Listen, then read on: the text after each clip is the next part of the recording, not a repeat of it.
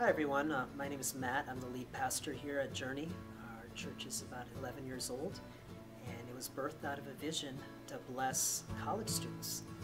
But over the years it's evolved into much more.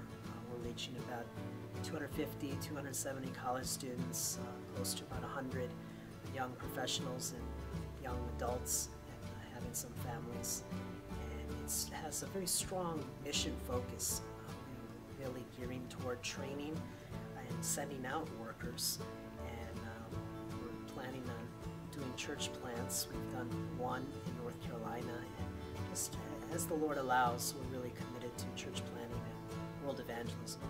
My life was radically changed by the Lord during my college years, and so I see the young stage of our life as a critical time to really invest in people spiritually. So my passion is coming from Matthew chapter 9. The harvest is plentiful, the workers are few. I really see this as a time where we train workers to be sent out. So our church, more than about staying, I would say the majority, 80-90%, it's about being sent. And because there's such a short amount of time during our 20s, 30s, 40s, we really try to pack it in with intentional discipleship and leadership training, with the intent that we will glorify God and become missionaries and workers for Christ. So probably the one thing that we're most distinct in is probably our prayer culture and emphasis. We have morning prayer most days of the week, and Thursday night we have multiple prayer meetings. And tonight in this room we had our usual Friday night worship service where there's a topical message. But maybe more than that, there's just a lot of open-ended time to seek God in prayer and worship, often going from 30 minutes to an hour. We have things called prayer vigils, where 2 times a year we're getting together as an entire church and praying and worshiping from 7 p.m. to 2 a.m.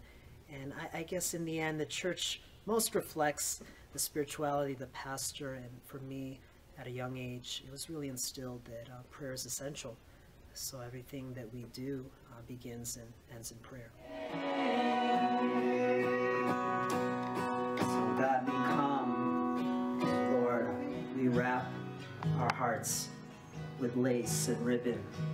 And God, we present it before you, and we know that you will find it acceptable in your sight because we've claimed your mercy. God, we've received unconditional love.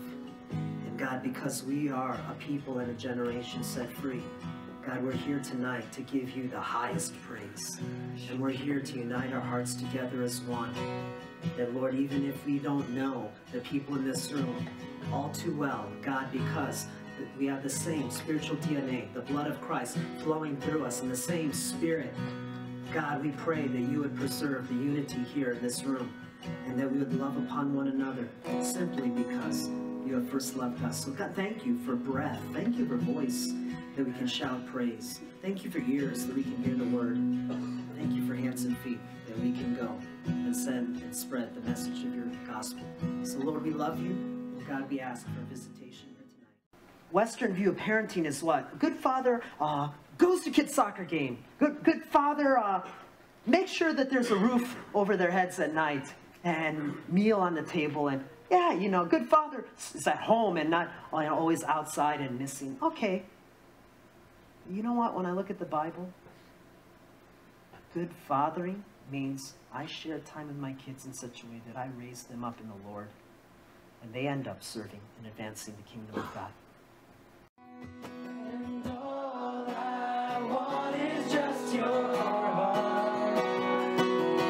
Yes, I am living just to see your glory. I'm so in love with you. I'm so in love with you. My heart is singing this one thing. Psalm 27:4. One thing have I desired of the Lord, that will I seek after, to gaze upon the beauty of the Lord. Let's just have that same heart as we continue this song. God, only one thing do I want, and it's you. So would you come as we sing? So we have 3 Sunday services, 9:30 11:30 at Georgia Tech. About 5-6 different universities represented. And then we have a service at 1:30 called our East Side site. And it's pretty contemporary, contemporary worship. We really prefer expositional preaching on Sundays. We start a beginning of a book and just plow through it verse by verse. And it just has a very spirit-filled sense where we not only listen to the word, but I think it's important for us to respond to it. And so prayer and worship sometimes could go on from anywhere from 15, sometimes 30, 40 minutes after a sermon, and just having an extended time to fellowship. Sunday, we call it Celebration Sunday, and it's that one time where we can remind each other that we're in Christ and that we're saved by His grace.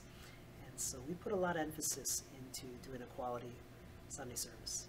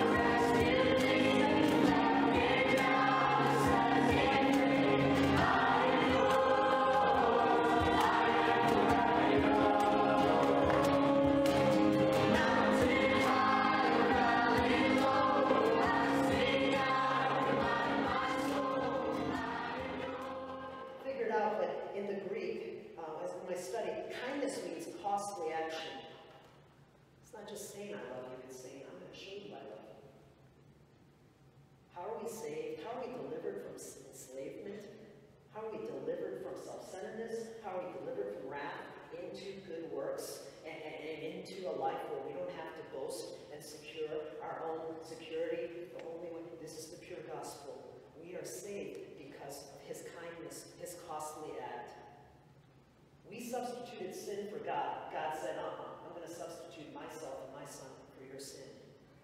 That's the great role reversal.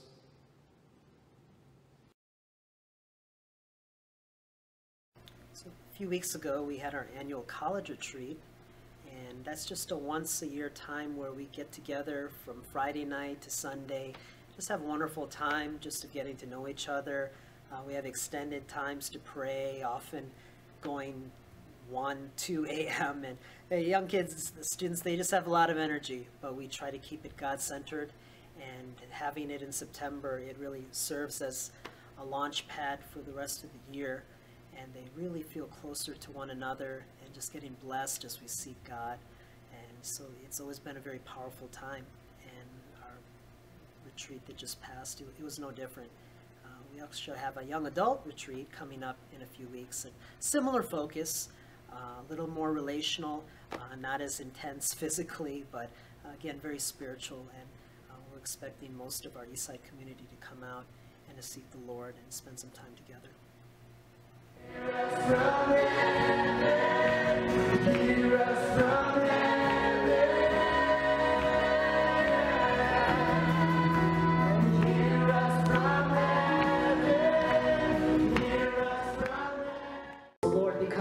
Your kingdom, your dominion, your power, your glory, your fame, your reputation, your people, your resources.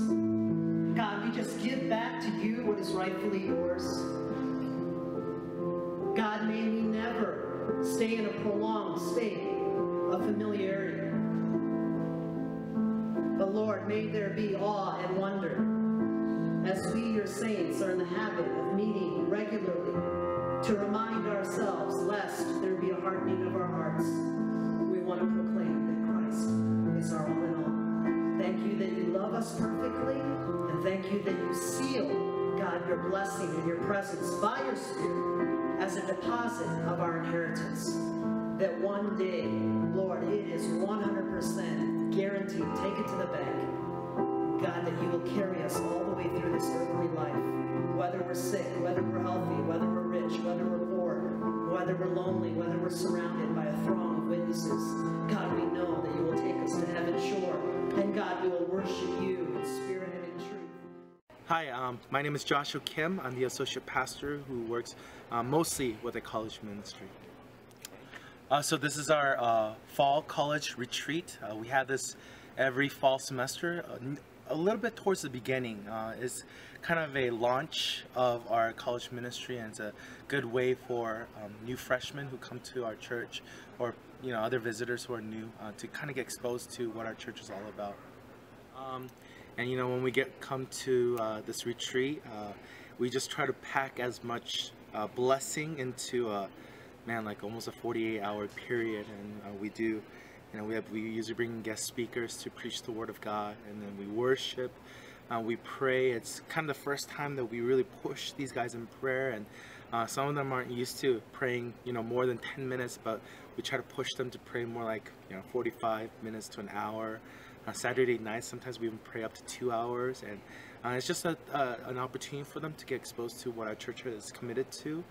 They're in small groups, which are divided up by life groups, which is our regular family group ministry, our small group ministry, and it allows them to come together, process the things that they're learning at the retreat, and even share convictions, so that when they leave this retreat, they can continue to do life together.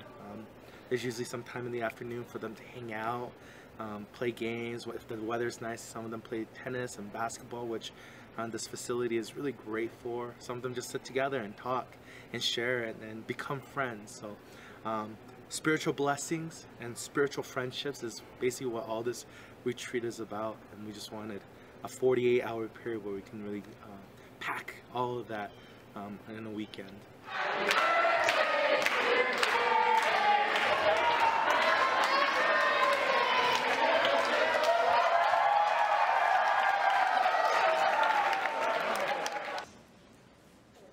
I really like the title of the theme of this retreat. Let heaven come. That is a great theme. Let heaven come. Yes, God, let heaven come here. Let it come down on earth as it is in heaven. That's what we want to experience. We want to experience the power and the presence of God in our daily lives. Amen? Amen. That's what we want to experience. That's what we want to encounter here tonight. Did you know that that's possible? That is very possible. And that is something that we have to be on guard against, and that we have to be aware of, so that when heaven comes, when the power, when the kingdom comes, when God wants to do great things here, which I believe He does, we don't reject it. We don't ignore it. We don't miss out. Hi, my name is Ulysses Wang. I'm an associate pastor at Remnant Church in New York City, in the Murray Hill area of Manhattan. I've been an associate pastor there for over 10 years, and I've been a part of the church since 1999. I'm here today as the guest speaker at the fall college retreat for Journey Church of Atlanta. This is probably my third or fourth time coming down here. This church is a sister church of ours. We are all part of a larger group called Acts Ministries International. It's an apostolic community of churches.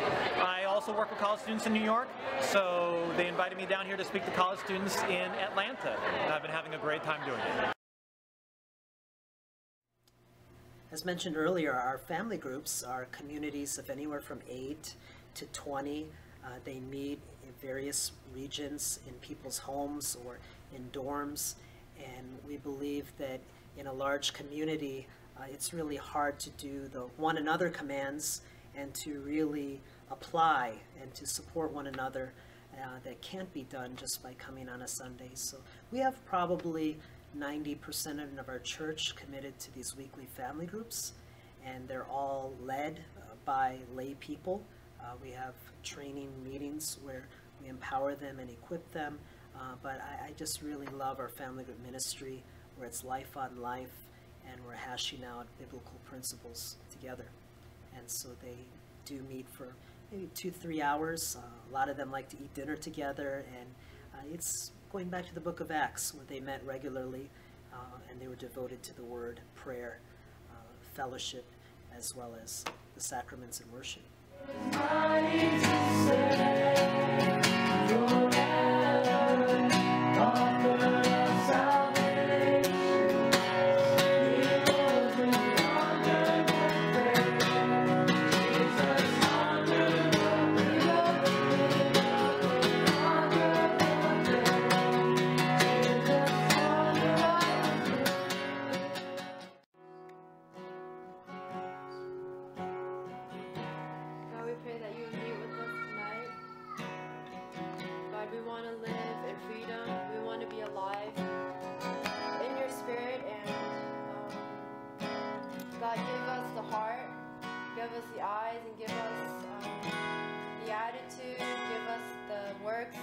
conqueror, for that is what we are in you because of your sacrifice and because of your calling us into your family and be with us today as we share, that we would be open and vulnerable, and we would also speak truth into one another, that we can just walk away revived, we can walk away empowered, feeling like we're not alone, but that we have brothers and sisters by our side, behind us, in front of us, and through that we would, although separately and individually in our own schools or in our own workplaces, that we would walk together as conquerors, and that there would be something attractive and undeniably spiritual and of you as people observe how we live, how we work, how we teach, how we serve, and how we love. And through that people can come to know the name of Jesus. Be with us, be blessed, give us your eyes and your heart. In Jesus' name I pray. Thank you for what God the Lord gave him in his life. God, I pray that you would remind him of your first love.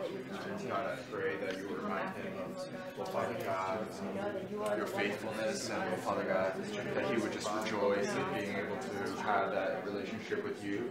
God, play any part at the church, Lord God, I just pray for that heart of just rejoicing, Father God. My name is Joe. I lead the small group with Gina, and you know, I like it. I like the family. I guess we call it family group here at Journey Church.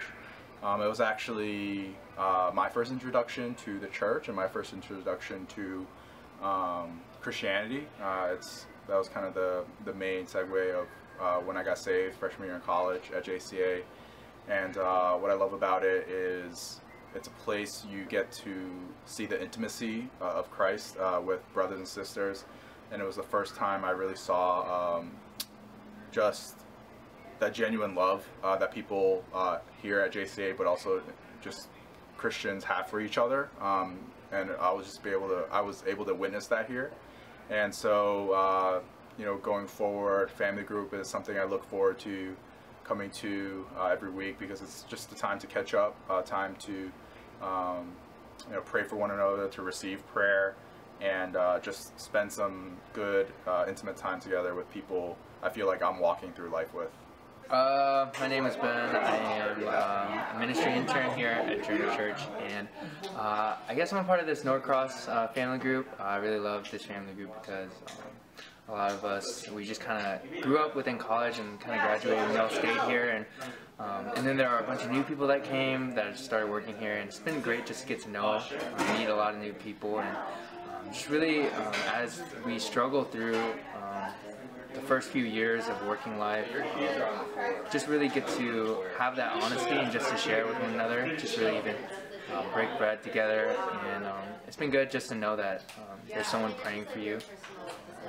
I love how passionate our church is, and I think I really fell in love with JCA through Pastor Matt, how much passion he really has for the church. And I think I struggled a lot, like my underclassmen years when I was a freshman and sophomore, even within the church, because I grew up in church and I know what churches are like. But seeing P. Matt so passionate about really having the heart of Christ, that's, I think, helped me to see the passion, even in my own heart, to really reveal the plans that God has for me.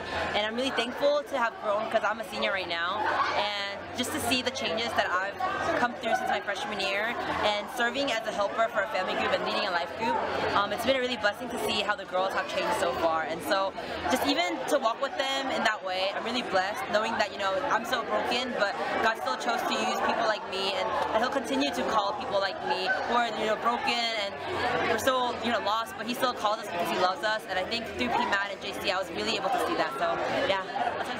Hi, I'm Jessica, and I'm a senior now at Emory University, and I've been coming to this church for the past 4 years since my first semester of freshman year. And something that I really like about JCA is how we're a community fighting together on the spiritual battle. None of us are alone, and there's always such a great encouragement, such a great support system that there's always someone praying for me. There's always someone who is there to come and listen to me when I am going through a struggle, and there's always people who share my laughter, share my blessings. So together we just live out this life together, and together we are fighting for the same common purpose. So that's something that I really enjoy. I've been coming to JCA for about a year now, and I absolutely love it. When I came, a friend brought me in, and I've been a Christian my entire life growing up, but JCA really has such a wonderful sense of community that whenever you just walk in the doors, everyone just says hello. Everyone's just so willing to hear about your day and how your week went. So that really spiritual community is really what sets JCA apart from any other church I've ever been to. I like the community here. Everyone's really tight-knit and really friendly, and that helped a lot since I'm new here to Atlanta. So thank you for watching. We really hope you come and check us out, because this place is such an amazing church, and I'd love to share this experience with you. Thanks so much for listening and watching. I just want to invite you, if you ever find yourself in a major city where there is an AMI church, we welcome you. Whether you're in college or you have a family, we're open to everybody. My church is in New York City, Remnant Church in Kips Bay. This church, Journey Church of Atlanta, down here in Atlanta, Georgia, and different places around America. We have a website, amichurches.com, and we welcome you to check us out, and we'd love to see you one day. Thanks a lot for watching, and if you'd like to get more plugged in or get to know us a little bit more, again, we have all of our information on our website, www.jcatlanta.org. It has our Sunday service information, family groups, which are groups of 8 to 15 that meet weekly in more intimate community, and our church is very lay-driven, so everyone feels welcomed. It's not just the pastors, but everyone tries to do their part in serving and welcoming newcomers. So thank you very much, and God bless. Well, we're so glad that we're able to share just a few glimpses of our church and what we're all about. And if there are any college students or high school students who are thinking about colleges to go, and you happen to find yourself at Emory or Georgia Tech, Oxford or Georgia State, we would love for you to come check out our community, and we'd love for you to come worship and experience God with us. And there's so many opportunities to get connected to people your age, and it's so important that you find a spiritual home in your college years. So come join us. We'd love to have you.